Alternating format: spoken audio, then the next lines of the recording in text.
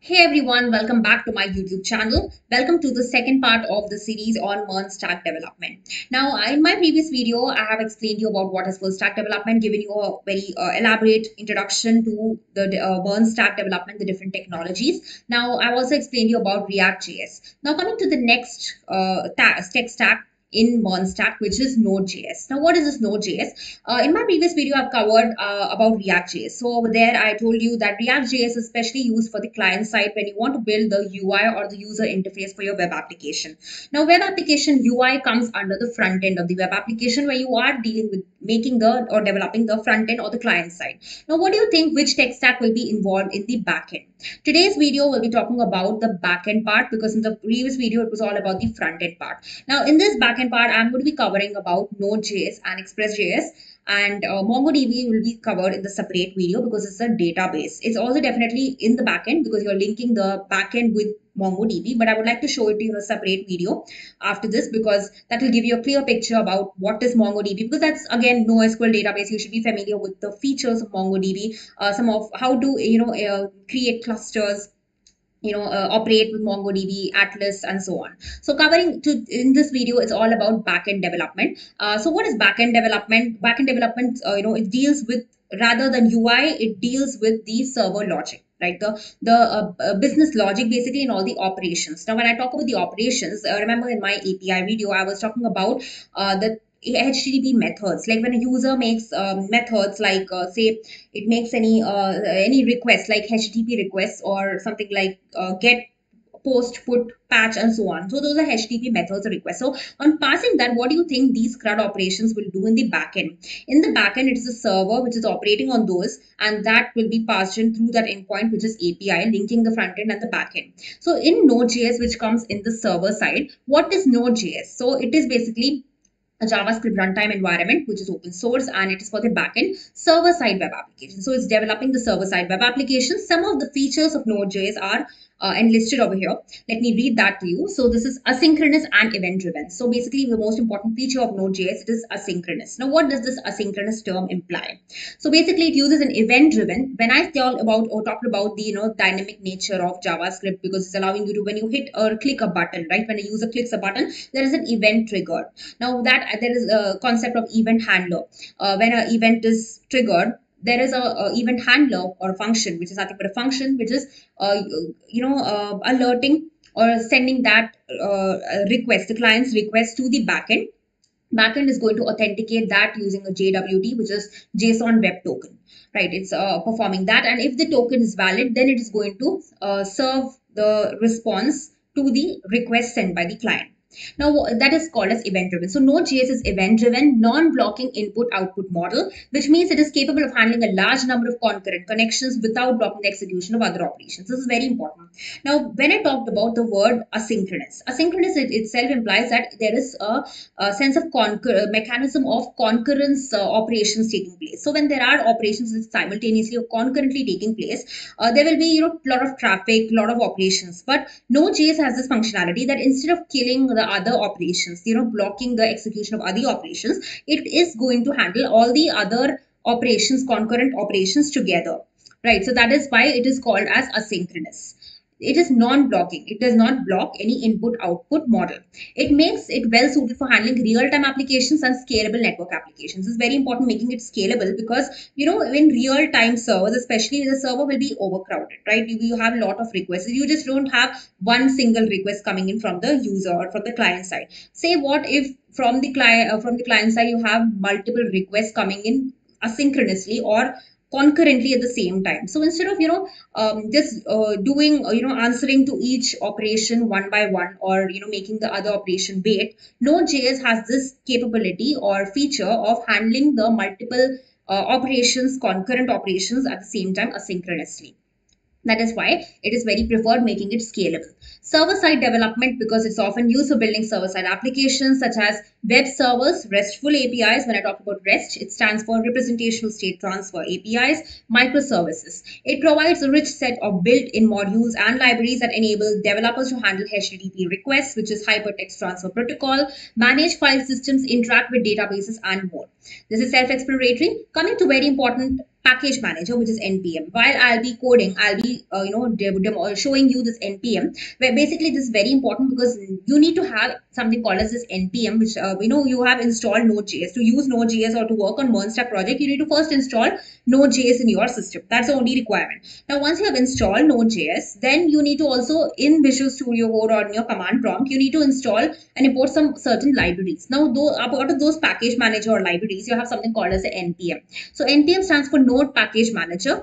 Node.js comes bundled with npm package manager that allows developers to easily install, manage, and share reusable JavaScript code modules, hosts a variety of ecosystem of open source libraries and frameworks. That's why it can be easily integrated with third-party applications. JavaScript everywhere. This is needless to say, I would say, because Node.js, it is built on top of it's a JavaScript framework. So because of the high interactivity nature of JavaScript and the full stack approach it follows, it simplifies the dev process and promotes code reusability. So there is code reusability concept in Node.js. You have modular components, and the components which you have defined can also be imported. They can also be used in other parts of your web application. That's why making it more reusable. Although it is, JavaScript is used for both front end and back end development to share code and expertise across different parts of an application. Node.js serves that purpose. Then scalability and performance. So basically, because it is non-blocking, event-driven that we have discussed in the first point, it is also able to handle large number of concurrent connections efficiently. It can handle, because of that, it is more scalable, handling real-time communication, chat applications, gaming, streamlining applications. So these are some of the areas where Node.js is actively can be used. So you can also build it for real-time communication for large-scale applications. Command line tools. Now, Node.js can be used to build command line tools, which is CLI, right? A command line interface, that is CLI, and scripts. It is an easy way to automate tasks, interact with the file system, process data, perform operations with JavaScript. So it has this command line set of tools also available. One important thing is that it's event driven. It is a non-blocking, asynchronous, and most important, it has something called as the NPM, which is Node Package Manager, needed to be installed in your environment when you're working with Node.js, because that is where you will be with Node npm, where Node Package Manager only you will be able to install the other libraries in your environment. Now let me, MongoDB will be covered in the next part of the video because that's a NoSQL database. Let me just go with the JS framework for this video, which is for the backend. In the another tech stack or JavaScript framework for the backend, we'll use apart from Node.js, right? Along with Node.js, we'll also have Express.js. Now, Express.js is nothing but it's again a web framework which is built on top of Node.js. Let's see what it is. It is popular web application framework for Node.js, provides a set of robust features and utilities for building web applications and APIs. As I've already covered, it simplifies the process of handling HTTP requests, routing, middleware management, and more. Now, what is this middleware management? HTTP request. HTTP request I've already explained you, especially when you talk the features of Express.js, then there is this concept of routing which comes into picture, especially it's needed for routing. Now, what is this routing? Routing, as the word says, whenever you have a web application or various web pages, you need to link a web page to another web page or say a component to another component. So how do you do that? There is a concept of routing or linking or passing some path, giving a path to a route so that your application or web page can actually redirect towards that when certain component or functionality is triggered. That is as simple as that. So for routing, you're using Express.js into your environment. It allows you to define routes for handling different HTTP methods, get, post, put, delete, which are the very important for HTTP methods. You also have patch and URL patterns. You can specify callback functions known as route handlers to execute when a specific route is matched. Right, when a specific route is matched, you will see that the corresponding callback function will also be executed, enabling the behavior of you to define the behavior of your application based on the requested URLs. Next one is middleware management. Now, Express.js is used for managing middleware. Now, what is middleware? It uses middleware functions to handle tasks such as parsing request bodies. Now, when you're passing, when the client is passing a request, it has some body. Now, for parsing that request body, now then what kind of request is that? Is that a JSON request? What format is it? Is it a JavaScript object notation web format, or is it XML format, HTML format, or some other format? So it's very important to parse the body. That is why Express.js is using middleware management. And these middleware functions are handling such tasks which are error handling. Error handling is very important because in case there is an error, how do you actually handle those errors? When you talk in terms of programming, object-oriented programming, when you have errors, there are certain try-catch blocks you write. Similar to that, even in Node.js, Express.js, you can define such logic of try-catch, even promise function, where you are actually handling errors. You can also give different exceptions, exception handling. So all such different tasks like these, along with logging and more, as well as authentication, can be handled with Express.js. That's the concept of authentication and authorization. I would not be delving deep in this video, but it is something which you have to be aware of, as the word says. So authentication is basically whenever you're logging a website. The logging a website is very important, right? When you're actually trying to access some website or content, you need to log in first. So when you're logging a website, you are actually, either the server will actually try to authenticate if the user or the client from the client side, the request is authentic or not. So it's going to authenticate the request. So it's going to actually check if the user who's claiming himself or herself to be one, is that the correct user or not. So that is authentication. Now coming to authorization. Authorization is checking if the user has any access control. Is there any control which the user has access control?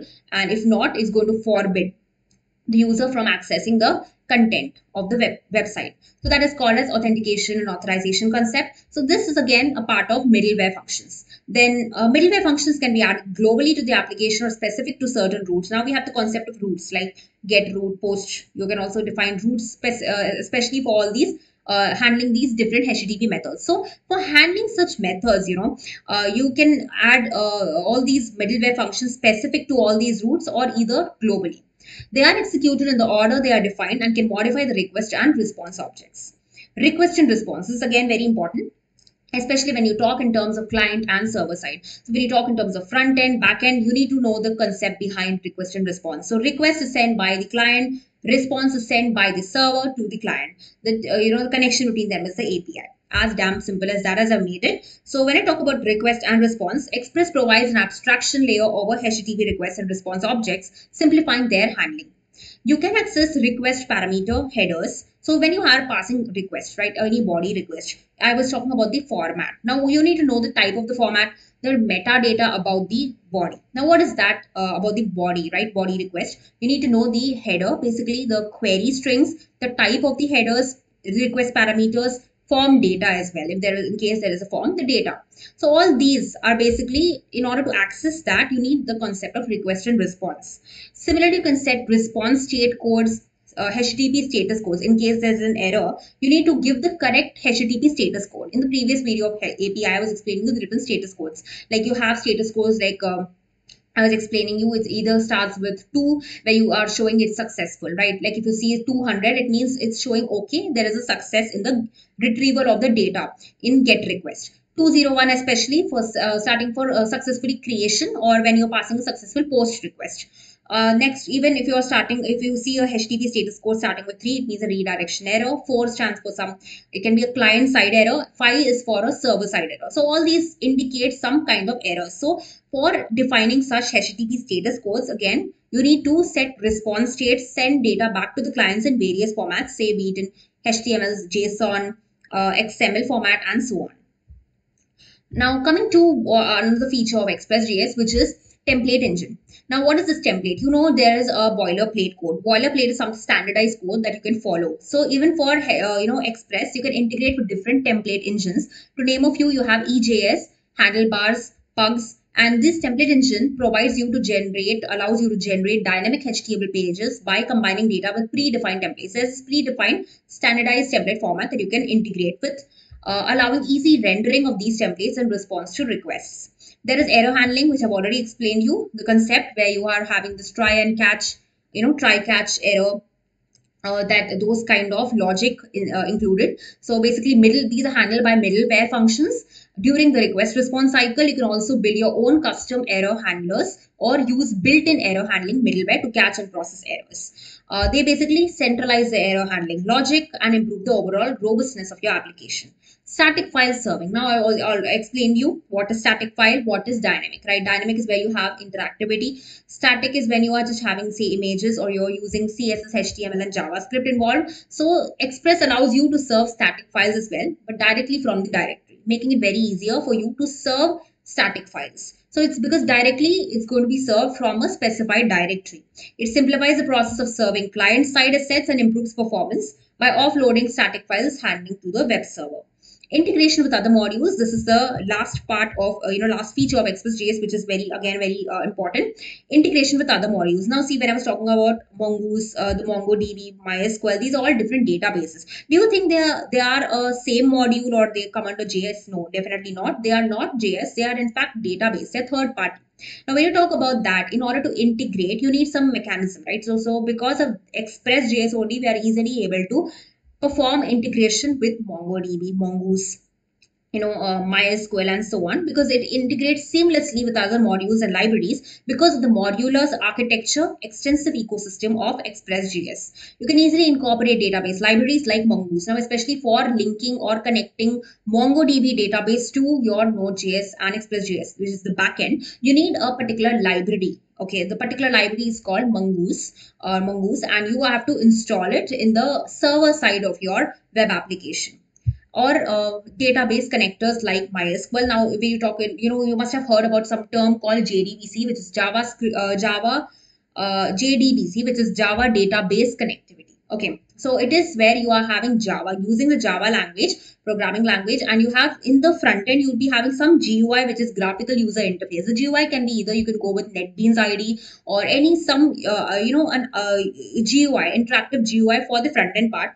You're using Java for that, and in the back end, you have a database. So for the database, you're using MySQL. There need to be some driver or drive or put some connection between the database and the front end, the back end and the front end. So for that, you're using different database connectors like MySQL, which also is very prominent in JDBC. So if you've heard of JDBC term, which is Java Database Connectivity, it will be very simple for you to actually relate what I'm talking with, which is integration. Postgre, you can also link it or incorporate database libraries like PostgreSQL into your Express applications. That was all about Express.js and Node.js, which serves the backend of your web application. I hope I have simplified this for you. Subscribe to my YouTube channel. Stay tuned for more videos, and to the next part, which I'll be delving further into MongoDB, then showing you the practical demonstration, the different libraries used for building MERN Stack. Thank you very much.